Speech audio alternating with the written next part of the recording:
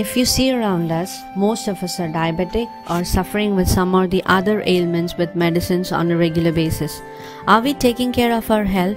Have we realized the need for the change? Someone has realized the need. She is a normal homemaker from Telangana, Supriya Gattam.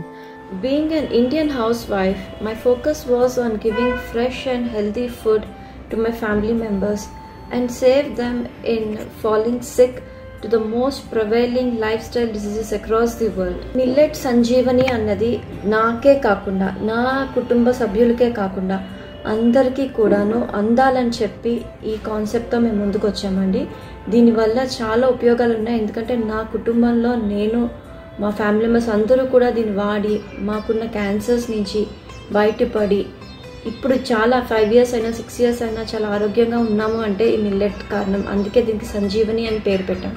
She took a lot of care in avoiding outside and packaged food, in spite of which her family members succumbed to diseases like BP, diabetes, thyroid and other ailments.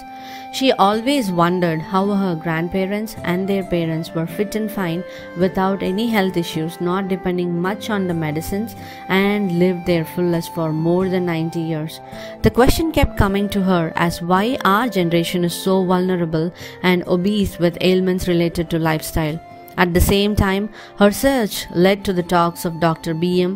Hegde and Dr. Kadarwalli and realized that white rice, white sugar, corn, maida, wheat, milk and various other GMO products were the root cause for all the diseases. Having understood the fact that millets are rich in fiber, protein, sugar-free and most importantly a native grain of Mother Earth which was consumed for years by Indian civilization and natives in the rest of the world.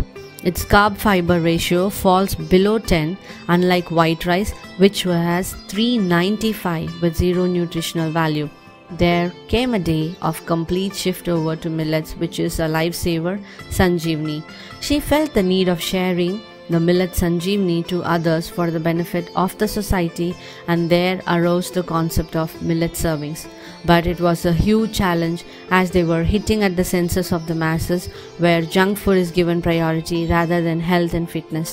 The founder, Supriya Gattam, and co-founder, her husband Anjani Kumar, of Millet Servings cater Millet Tiffins with unique models. The target is to replace the rice-based tiffin centers with Millet Tiffins, especially the roadside bhattis. The efforts went in vain convincing the roadside bhattiwalas, as Gandhiji quotes, "Be the change you want to see."